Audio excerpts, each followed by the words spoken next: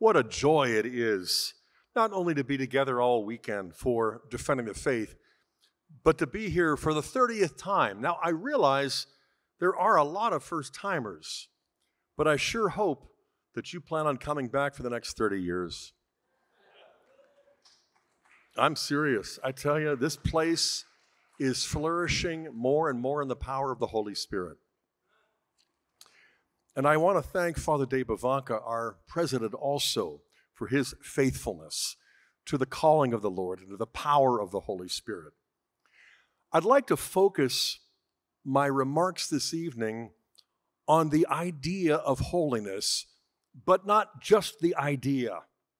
What I want to do is to take that notion of holiness and make it something that we deeply desire. What is the one thing you want more than any other thing? What is the one thing that is most important to you? Now, we know that people around us would say, well, good health, lots of wealth, popularity, but we all know how transitory and superficial those things are. And so the obvious answer to all of us is holiness. But how do we go about attaining it? That's what I'd like to talk about. But the way I want to address this is by situating it within your own life story, as well as mine. One of my own personal heroes is a Scottish-American philosopher by the name of Alasdair MacIntyre. Back in the 60s, he was one of the world's most influential atheist Marxist philosophers. He had been teaching at Brandeis and Vanderbilt, but he was intellectually honest and open to the pursuit of truth. And so, in the 70s, when I was an undergraduate, gradually he came to believe in God. And then in the 80s, when I was making my way into the Catholic Church, he was too, much to the shock of many of his colleagues at Vanderbilt and Duke and wherever else he taught. He wrote a book called After Virtue. And I know that all of you here got to hear Dr. Edward Sri last night speak about virtue. And what Dr. Sri was doing was distilling the breakthrough wisdom that you find in Alasdair MacIntyre's classic work, After Virtue, that came out in 1981. There are so many quotable quotes in there, but there was one thing that really stood out over the years for me, and that is the single most important question is, what is the purpose of my life? What am I to do? The problem is we can't answer that, as MacIntyre points out, until we address another question of what story do I find myself a part? And so we've got to figure out where we fit in the story that goes beyond my own biography, that goes beyond my own family, that goes beyond our own country.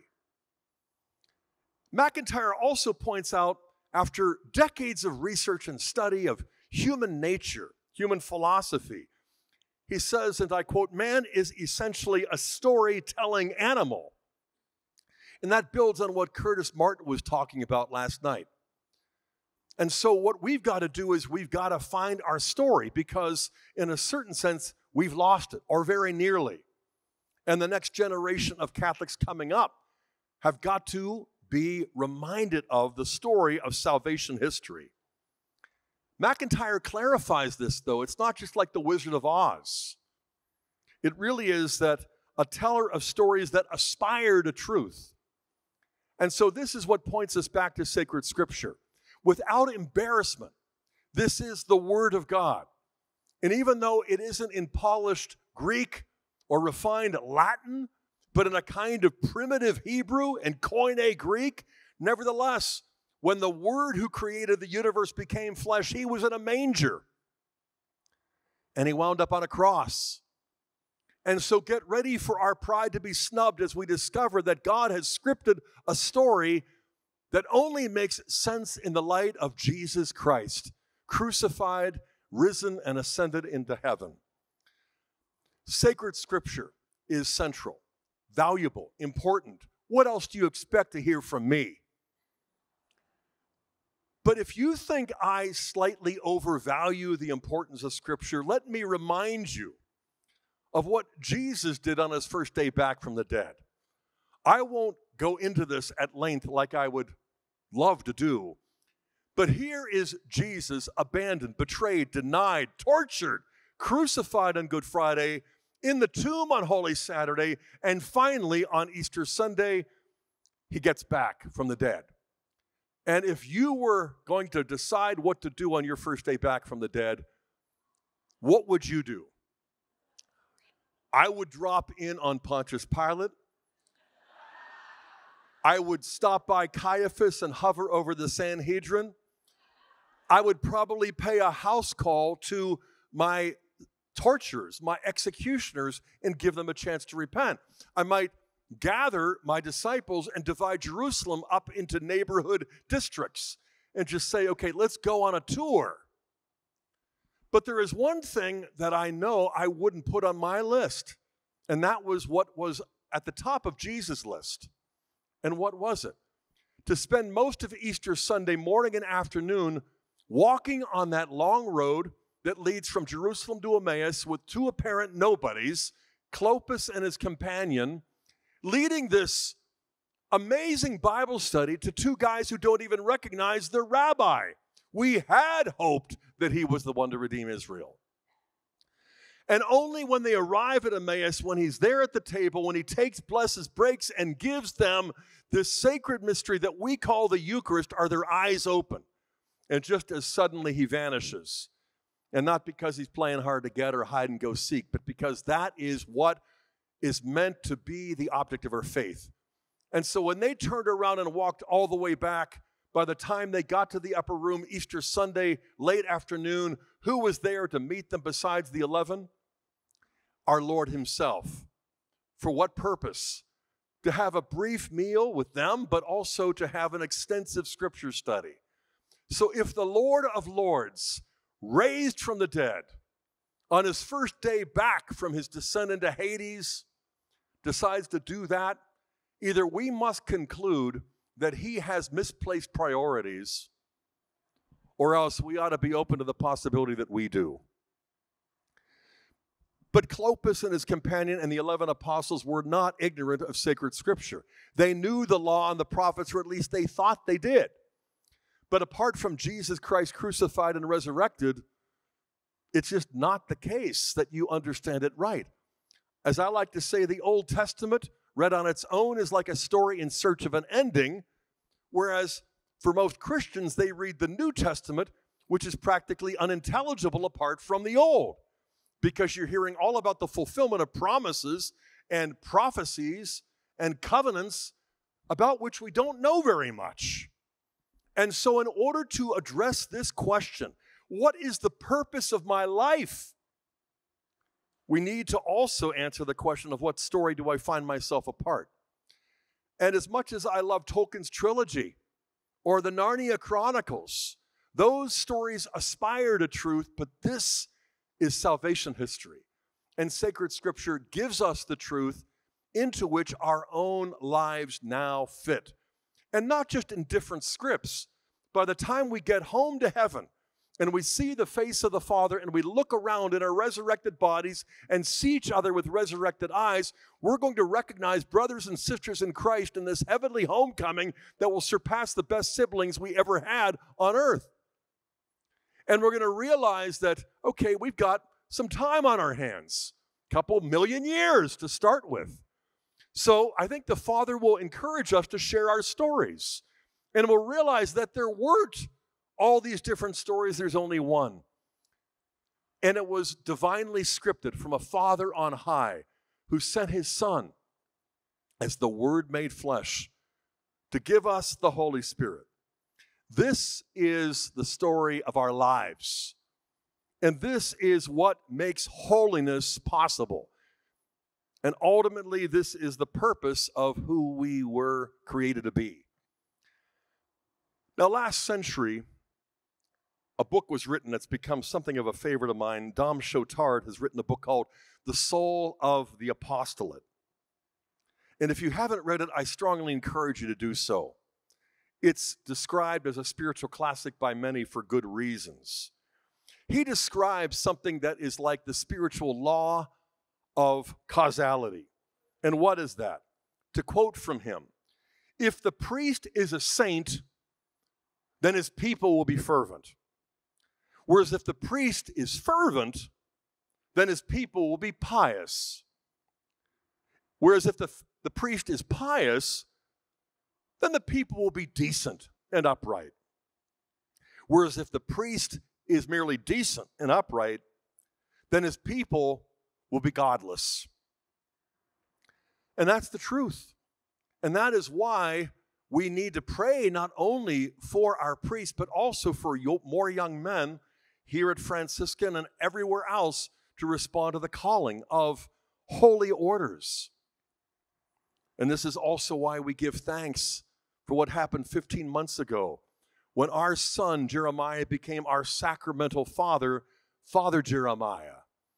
And we're grateful to God for the prodigy of his priesthood, but even more for how he has become the instrument of sanctification for others. And why? Because we were made for the purpose of becoming saints, to be holy. But saints don't happen by chance. They happen by choice. And not just one choice, but a lifetime of choices made every day saying yes from the heart. And I think back 50 years ago when I was 14, coming off a retreat for a whole weekend like this one. And I found Christ. He found me. And I was basking in the afterglow of grace. And then when I got back home, reality struck. And my friends began to figure out what had happened. And I underwent a rejection. In the first week, I thought it was temporary. A month later, I had not been invited to a party, which was probably not a bad thing. But that fear of rejection that I had to confront was also a passage through which I had to go in order to follow Jesus. And I should say, too, that 40 years ago, since Kimberly already referred to our courtship and our marriage and our discovery of the Catholic Church's teaching and openness to life, it was 40 years ago that I became a father for the first time. And suddenly I began to look upon God in a different way. Without going into the details of the story, Kimberly's labor was over 30 hours. She was 10 days late. I was fighting sleep while she was fighting intense pain. It was 4 days later after she was recovering from surgery that we came home together. And I think it was the first or second night that I decided that I would try to burp our baby boy for the first time around 3 a.m. After she had nursed him, she handed him off and she fell into bed and fell fast asleep. I'm walking down the hall into the moonlit baby room, burping him, and then I hear him burp and I'm like, yes. And then I heard something else and then I felt something warm and suddenly I realized that baby vomit was going down my back. And that was a little awkward and I pulled him off my shoulder. I looked into his eyes and he obviously felt much better. And at that moment, that's all that mattered. And instead of just laying him down, I sat in the rocking chair beside his crib and just began to rock him, looking into the eyes of the only person on the planet who's ever vomited on me. And if you had asked me a year earlier, as someone who wants to be holy, has anybody ever thrown up on you? No. How do you think you'll feel the first time? Well, I'll fight anger, maybe frustration, perhaps even rage. But that night, I'm looking into the eyes of the only person who's ever done such a thing, feeling such love welling up within me. I don't know how to describe it except that it was a grace of conversion. And so 15, 20 minutes later, his eyes are drooping. He's fast asleep, but I'm not ready to lay him down just yet. Why? Because I am not just the proud father of this big bundle of baby boy, but I have found the love of my life, the fruit of our love. The two became one, and the one we became was so real that we had to come up with a name, Michael Scott Hahn. And he was the incarnation of our communion. And I just was thinking about all of this when suddenly I felt the presence of God in that room. And I didn't see a face or hear a voice, but if I had, it wouldn't have made it more real. But I felt like he was trying to get something across to me, and I wasn't picking up on it until finally I realized it was just a simple question. Do you see how much you love your child? And I'm like, God, words don't begin to describe the love that I have for this baby boy. Thank you. But there was something else, and I didn't pick up on it. And then after about a minute or so, I began to realize that the follow-up question that our Lord was really asking me was, do you think it's possible that you love your child more than I love my children? And I'm like, well, no. I mean, theologically, that's inept. That's absurd. I'm a first-time dad. You're the eternal Father. And then I realized it wasn't a pop quiz at 3:30 a.m. He was speaking to my heart. And I'm like, wait a second, you don't mean to say that you love me like I love him, only more? But of course, that's exactly what he was trying to say. And all I could think of was the countless occasions when I had vomited on our Lord by sinning and acting selfishly in my marriage and with other people, just assuming that thereby I caused him to love me less and less, when in fact, I'm looking at the only person who's ever thrown up on me, and I cannot express in words the love that was still welling up. That was a conversion. That was a transformation, not just finding Christ, but finding the Father. And I discovered that Jesus has this passionate desire today, as he did back in the first century, to show us the face of God the Father, that we will no longer be afraid. Well, I mean, the fear of the Lord is the beginning of wisdom, and perfect love casts out all fear, and our love isn't perfect yet. It's being perfected, but at the same time, God wants to reveal himself to us as the only perfect Father there ever was and will be. And this is why we're here. This is who we are. And this is why we have to kind of blow off the dust from the doctrine that we believe, we profess, when we say, I believe in God the Father Almighty, or else these will become just Catholic talking points. When in fact, when we blow off the dust, we can see what amazing graces all of these sacred mysteries are. But what I'd like to do is point out the fact that if your priest is not a saint, if he's not fervent, if he's not pious, if he's only decent, you don't have an excuse not to become a saint. And so we can't point our fingers at the clergy or at our own parents or at our own teachers and catechists for how they might have failed us, because the fact is, holiness for us is still a choice that we can make to pursue the Lord. Now, in case you haven't noticed, the sacraments are essential for becoming holy. But the sacraments don't make it easy, much less automatic. We're not robots. We're prodigal sons and daughters who've got to make it all the way home. But in the process, we're going to discover that God is love, but it's not spelled L-U-V. Like it was when I was a kid back in the early 70s as a new convert. I mean, the Beatles, all you need is love. And it was love, like peace, love, and Woodstock. And I'll be honest, I just began to tune that kind of message out. And as a new convert in high school, reading through the Bible from beginning to end, I discovered in the writings and the teachings of a local theologian by the name of Dr. R.C. Sproul, the holiness of God. The holiness of God. His awe, his majesty. That would inspire us, but it would also cause us to tremble. And that was, for me, something essential. And I would propose that it is still something essential. But what do we mean by holiness? Well, when you look at the book of Genesis, the foundation for the Bible, you can see that in the opening chapters, God creates in 6 days in order to consecrate the seventh day, which of course is the Sabbath, the sign of the covenant, which he hallows. Literally, Kodesh in Hebrew, he sanctifies. It's the only time the word Kodesh, holiness, occurs in all 50 chapters of Genesis. And so it's set apart. And what we have to see is that God has already written a code into creation to give us a clue as to why he made us, what the real goal is. It's not just a work-a-day lifestyle for 6 days.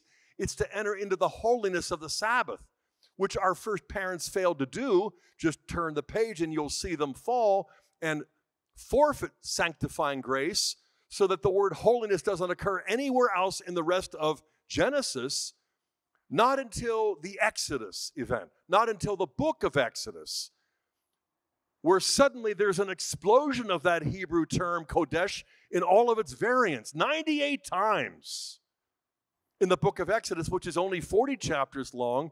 And in the opening chapters, it starts with Moses tending the flock, and he sees a bush that is consumed. Now, a bush is something flammable, but a bush is not something that will continue to burn without being consumed. And yet this one was. And then the divine voice that came with it. Moses, Moses, here am I. Take off your shoes, for the ground that you stand on is holy ground. And he turns away. The great Professor Rudolf Otto wrote a book called The Idea of the Holy. And he describes this mysterium, tremendum et fascinans, which is this mystery that causes us to tremble, and yet we find ourselves fascinated and enthralled. It's like, wanting to look and then wanting to look away. The holiness of God. And so this is where God announces his purpose to renew the covenant, to bring them out through the Passover, to liberate them from bondage, which he then proceeds to do. And he brings them out to Sinai. And you have the holy tent. You've got the Ark of the Covenant. You've got that term holiness being applied to the vestments, to the altar, to the feasts, to the sacrifices. But as you finish up the book of Exodus, you find that holiness is applied to everything, but it's never applied to anyone. No one is called a saint or a holy one in all of Exodus, not even Moses. And as you continue reading, of course, you discover why. The golden calf, the transgression, the rebellion. And then you read Leviticus, and it's all about be holy, for the Lord your God is holy. But it's a call, it's an invitation, it's a challenge, but it always implies be holy as opposed to what you've been now for the last few years, for 40 years. It was a friend of mine, Rabbi Berman, who pointed out to me years ago, and other readers too, that as you read the law and the prophets, as you read the Hebrew Bible, you discover holiness just used all over the place, but it's used with respect to God primarily. For you alone are holy. And then when certain created objects are consecrated, they are holy too. But nowhere in the law and the prophets and the writings, the Tanakh, this Hebrew rabbi pointed out, is anybody ever referred to as a saint. And I had read through the Old Testament many times, I just never noticed. But when you do, you begin to realize, okay, so salvation history is taking place in a very gradual way. And no wonder, because God is eternal. And for the Lord God, 1,000 years are as a day, and a day like 1,000 years. And so in order to understand the real purpose, you've got to understand, what the great philosopher Aristotle once observed, that what is first in intention is what? Last in execution. So the first thing that you intend to accomplish is generally the last thing that you do. You accomplished it. And so if you're building a mansion, for months there might be a pile of lumber, there might be all kinds of mounds of dirt like we're building here, Jesus the Teacher Center. Or if an artist wants to paint a masterpiece, you'll look at that canvas and just see all of these colors, and not until the end do you see what was really intended from the beginning. So the end is already there in the beginning. So what is first in intention is last in execution. But even when you finish the mansion, you expect to move in. You want to live there. You want to enjoy it. You want to have people over. Likewise, when you finish your masterpiece, you want people to contemplate it and appreciate that. So what is the goal of creation? Well, that's the purpose of the narrative, to show us that the Sabbath, the seventh day, the only time holiness occurs, this is the sign. That is why this whole weekend has been devoted to what topic, what theme? The Jubilee. So you have the seventh day, and then you have the 7 feasts in the liturgical calendar of Leviticus 23. And then in Leviticus 23, you have the sabbatical year. And then in Leviticus 25, you have the series of the Shemitah, the 7 sabbaticals. The 50th year is the Great Jubilee. Debts are forgiven, slaves are set free, and everybody gets to go back to their ancestral inheritance. This is what God has commanded, our fulfillment, our happiness, and not just our workload. And yet, at the same time, you recognize that it takes place gradually, in stages. The Catechism is especially clear and helpful on this. In paragraph 684, we hear about how it was that God's fatherhood was being revealed in the patriarchal period, through the patriarchs. But ultimately then, the revelation of the Son is what occurs in the incarnation, anticipated in the law and the prophets. But the Spirit, the Holy Spirit, is the last of the persons of the Holy Trinity to be revealed. Quoting the great Cappadocian, St. Gregory, he explains this in terms of God's fatherly plan, his pedagogy, the way he teaches through stooping down to the level of his children in order to raise them up and make them saints and make them holy. St. Gregory writes, the Old Testament proclaimed the Father clearly, but the Son more obscurely. The New Testament revealed the Son and gave us a glimpse of the Holy Spirit.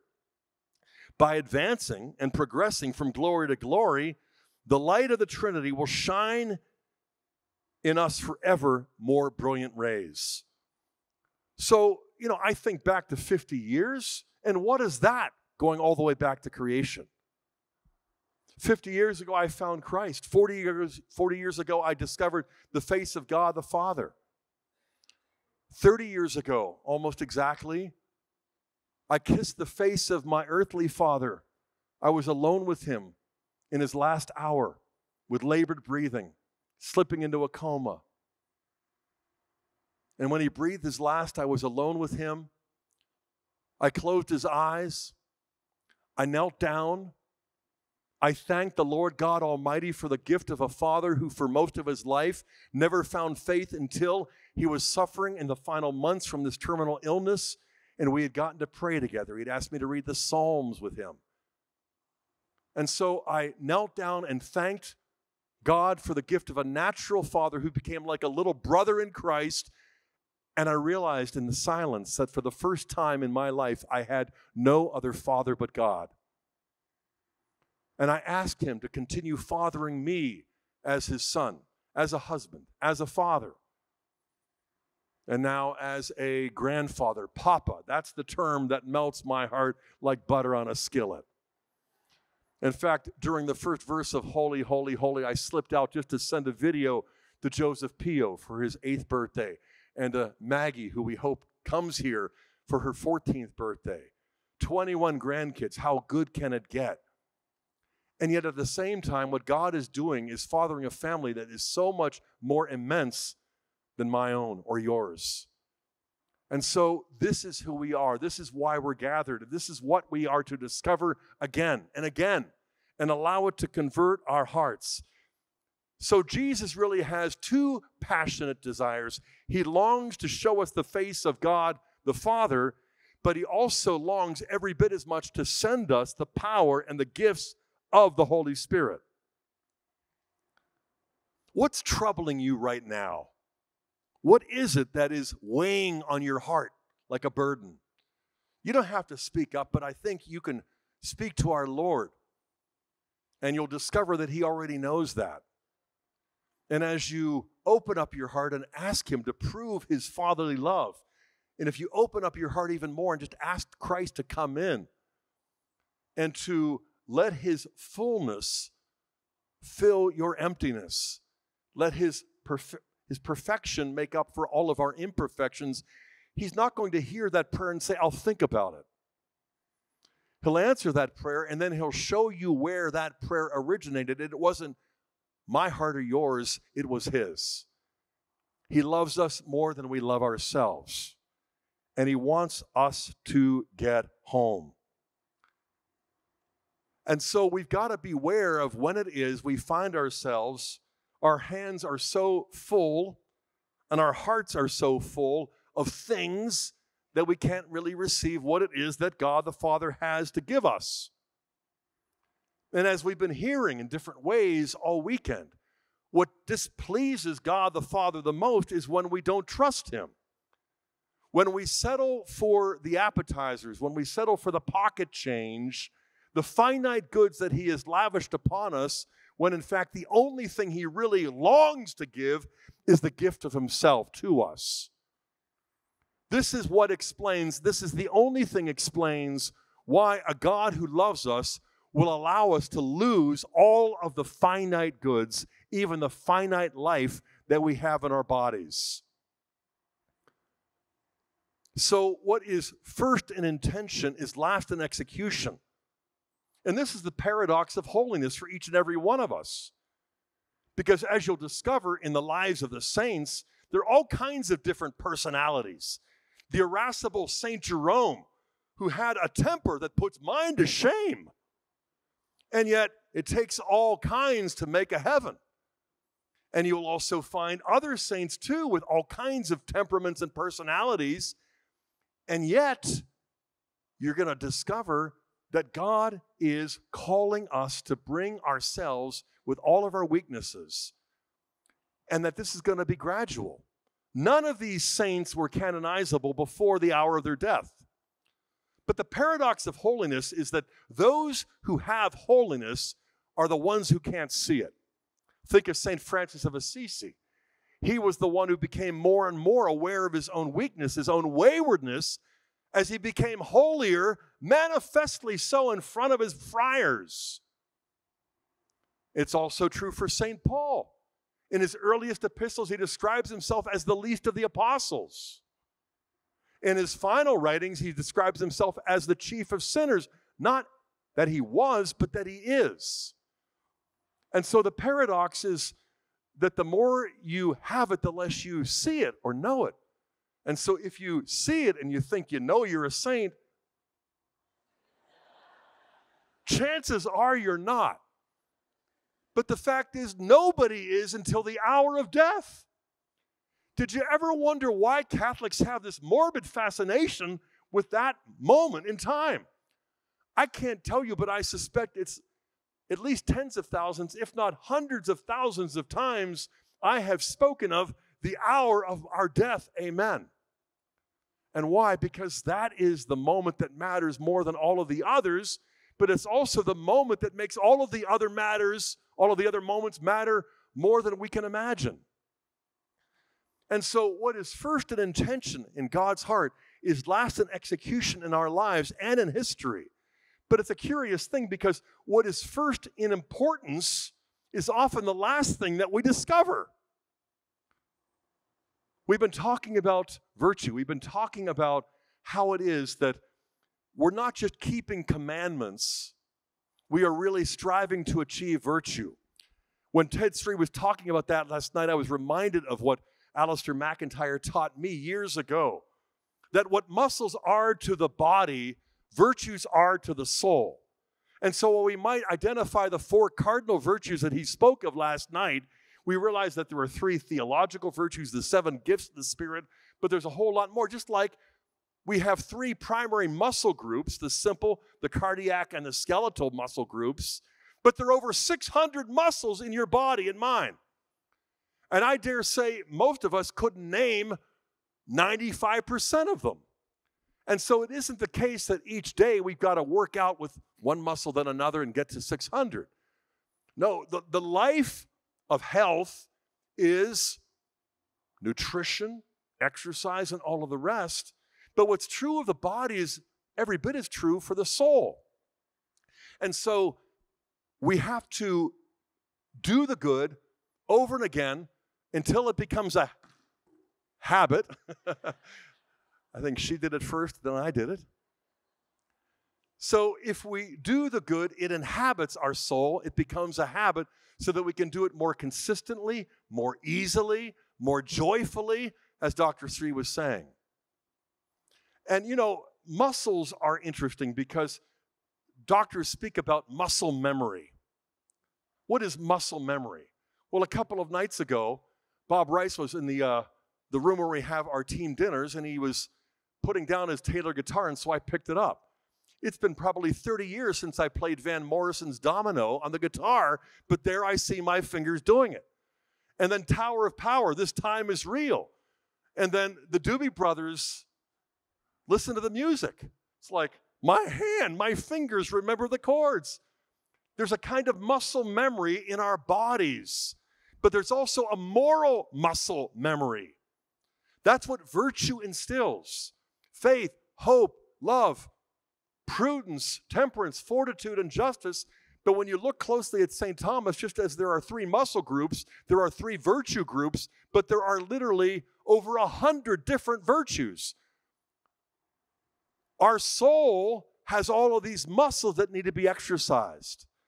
But for that purpose, we need to recognize the fact that memory, a kind of moral muscle memory, is necessary. And so remember the Sabbath day to keep it holy. Not only is the Sabbath command the longest of the 10 commandments, it's the only one where the term holiness occurs, and it occurs twice, looking back on how God created in 6 days and then sanctified. He made holy the seventh day. And so you are to make it holy by what? Remembering. What does it mean to remember? Zakar, anamnesis. It means more than just recalling. It means commemorating. It means celebrating. It's what happened to me just before I got up while we were singing Holy, Holy, Holy. I remembered it's Joseph Pio's birthday. So I cut out and sent him a video. And likewise, it was Maggie's birthday, and so I sent her a video. Got back here in time for the last two verses. I almost forgot, but it's not just recalling, it's celebrating, it's commemorating. And so this is true for us as infants and children. This is true for us as youth, as adolescents. It's also true for us as adults. There are certain things that have happened to us in our lives, momentous occasions, and you might not necessarily have a conscious memory. How many of you remember what it was like to be born? Well, doesn't that make you wonder whether you were or not? Obviously not. But I remember it was really crushing.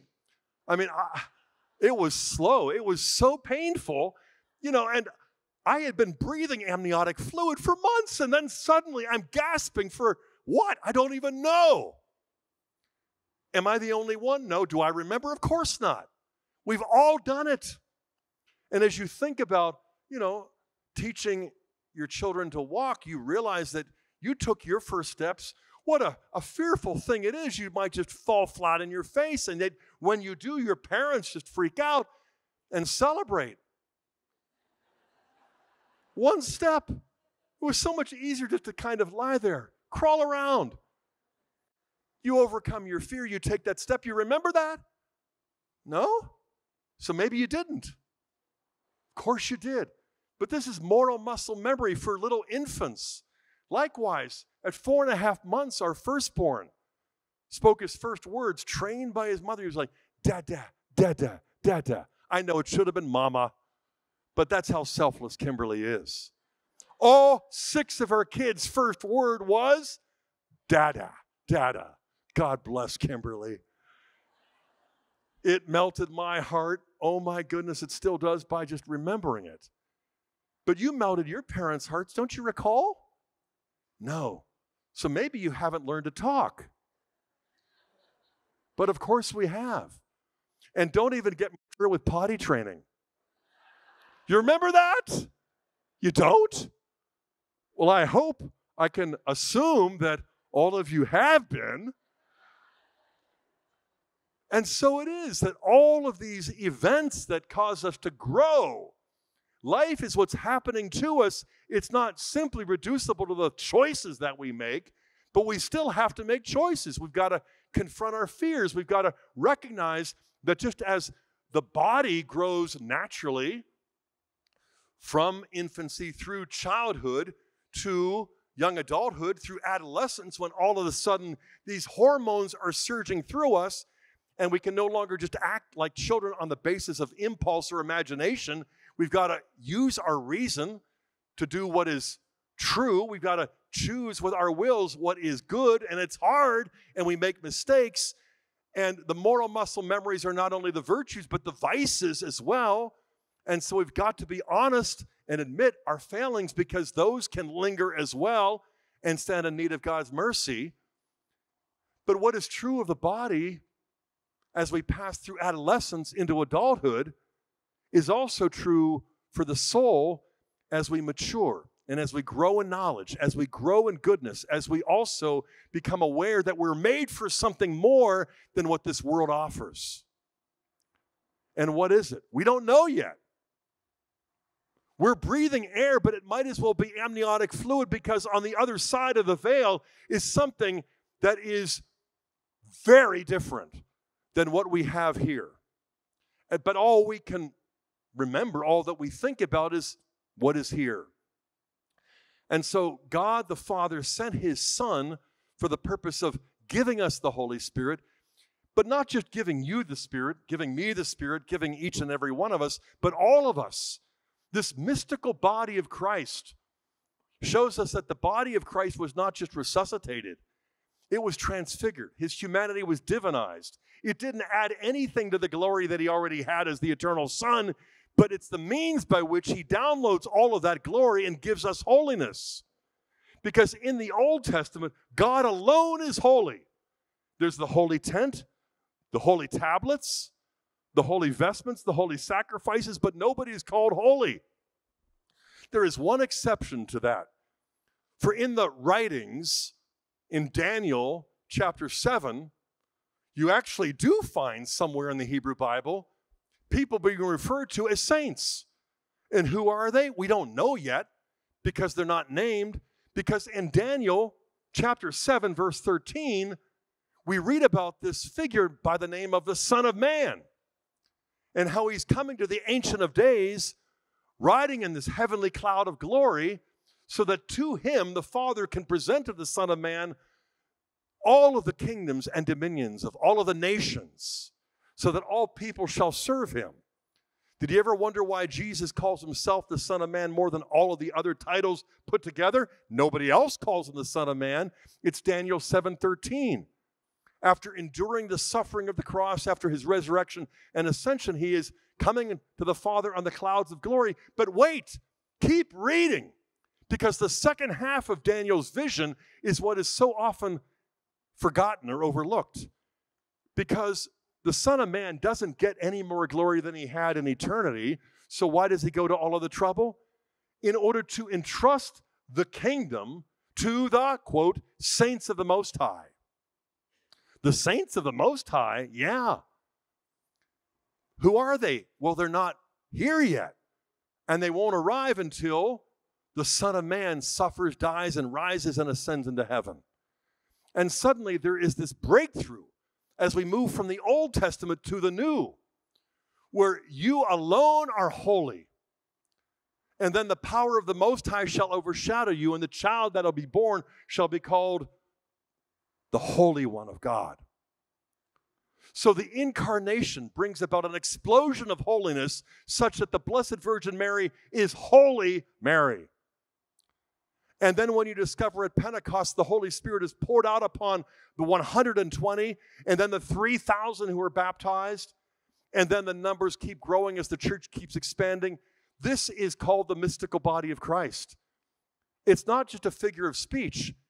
It is an invisible, mystical reality.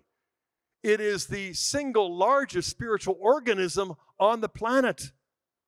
It's living, it's breathing, but it's not just on the planet, it is also in heaven.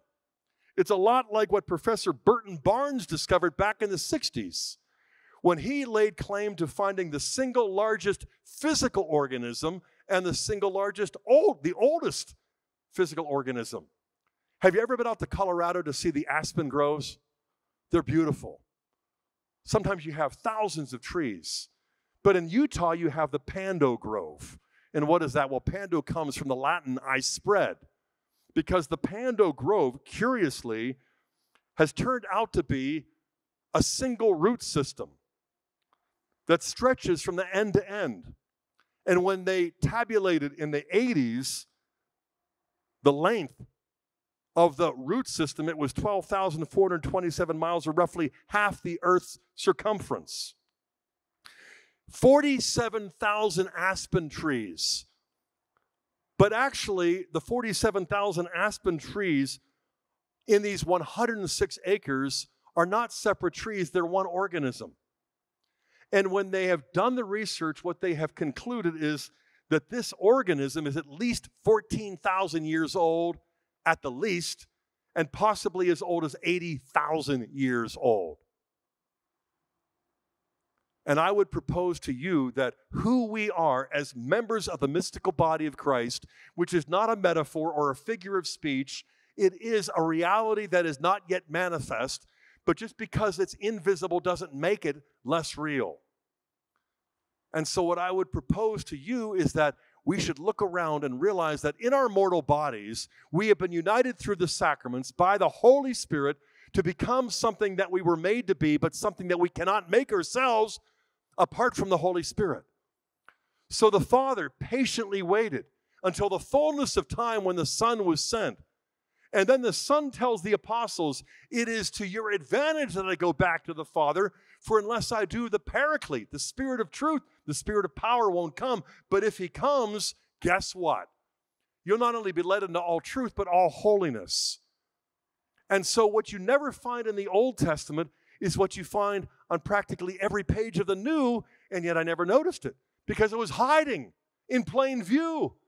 Paul is continually referring to the saints at Corinth, in Ephesus, and Galatia, and elsewhere, because we have something of the Holy Spirit. And so just as that Pando Grove subsisted for thousands of years, almost exclusively underground where the root system was, so the souls of the faithful departed of the Old Testament were there until the death, the resurrection, and the ascension. Remember that odd passage in Matthew 27? That when Jesus was raised from the dead, all of these tombs in Jerusalem were open, and people saw the bodies of the saints. Where'd they go? He took them up with him to heaven. In all of the visions of heaven that you read about in the Old Testament, who do you see surrounding the throne of God? Angels, the seraphim, the cherubim, like in Isaiah 6. Holy, holy, holy, sing the seraphim. Are there any humans? Not a single one. But in Revelation chapter 4, when John has his vision of heaven, you have the 24 elders, you have the martyrs, you have the vast multitude of the saints surrounding the throne of the Lamb, singing what? Holy, holy, holy, alongside of the angels, because with the ascension of Christ, heaven has been repopulated by the saints. This isn't pious fiction. This isn't religious rhetoric. This is a reality that we profess by faith because we haven't seen it yet, but this is the only thing for which we were made. This weekend is an awesome reunion for me and for many of you, but it's a garbage dump compared to the reunion that awaits us when we get home to see the face of God the Father and realize that the whole purpose of the incarnation was that the Son of Man would give to the saints of the Most High a kingdom that will go on for billions and trillions of years. 10 trillion years from now. You look at your watch, it'll be the first minute of eternity. And we'll wonder why it seems so long in the amniotic sac of earthly life. These sacred mysteries are not something that we'll ever master with our intellects. But this is what is the food for the heart. This is what we need to not only profess, but meditate upon. To move from spiritual childhood into spiritual adolescence, into holiness, so that we are children greatly loved by God, the Father. But we want to be younger brothers and sisters with Christ. But ultimately, only through the power of the Holy Spirit, not by chance, but by our choice, but even more by His choice, shall we become not just children, not just brothers and sisters, but saints of the Most High and nothing less. This is who we are. This is why He came. This is why you came. In the name of the Father, and of the Son, and of the Holy Spirit. Almighty God, our Father in heaven, we thank you for the good news. We ask you, in the name of Jesus, for you to pour out the Holy Spirit upon us, that we will begin to see just how good it is. That we will not take this grace for granted any longer. That we will lay hold of it for ourselves and for our loved ones, for spouses, for our children, for our siblings, for our godchildren and our grandchildren as well. We ask you now to make us living members of the mystical body, that we will continue to grow and spread as the single largest spiritual organism that fills the heavens and the earth. Hear us then as we pray. Our Father, who art in heaven, hallowed be thy name. Thy kingdom come, thy will be done, on earth as it is in heaven. Give us this day our daily bread, and forgive us our trespasses, as we forgive those who trespass against us. And lead us not into temptation, but deliver us from evil. Amen. Hail Mary, full of grace, the Lord is with thee. Blessed art thou among women, and blessed is the fruit of thy womb, Jesus. Holy Mary, Mother of God, pray for us sinners, now and at the hour of our death. Amen. In the name of the Father, and of the Son, and of the Holy Spirit. Amen.